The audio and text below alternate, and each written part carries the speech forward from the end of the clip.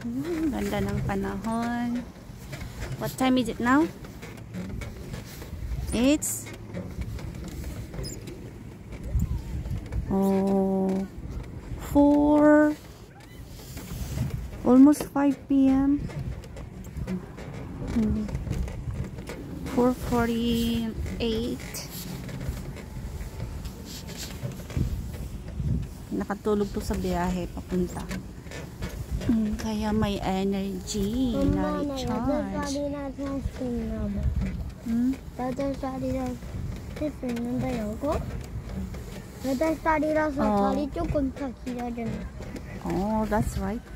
Because you are 8 years old, your legs are longer, and so you can swing the swing. 나 이제 수영도 할 수 있어. Really? That's good. You can swim? 수영할 수 있어. Oh, wow.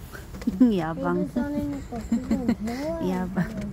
배워야지. Learn how to swim. 이미 배웠으니까. Do you want me to teach you how to swim? 나 그리고 큐브 없어도 돼. 깊은 바다로 수영할 수 있어. Really? 깊은 강도. Oh, that's nice.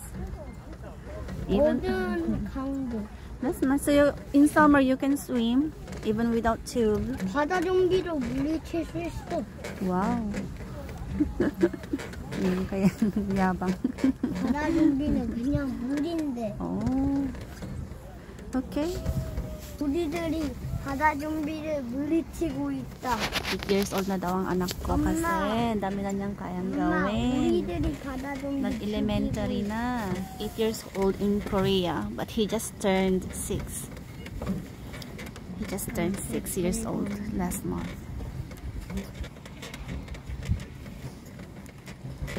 The loner age 8 years old. 장갑 있어야지. 손 차가워. 장갑 켜. Do you like to put on your gloves? 아니? Okay. Kawa talaga mga. Sarap ng hangin. 엄마 나 7살 때는 이거 이렇게 했어? 이렇게 예. 못했어?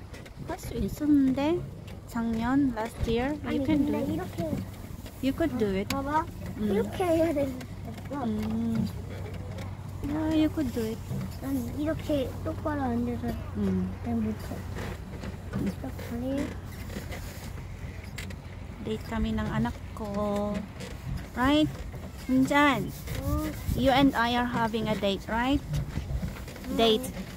이제 좀 미끄럼틀 줄 서줘. He will queue up for the kurungkul sabi niya, swim, for the swim.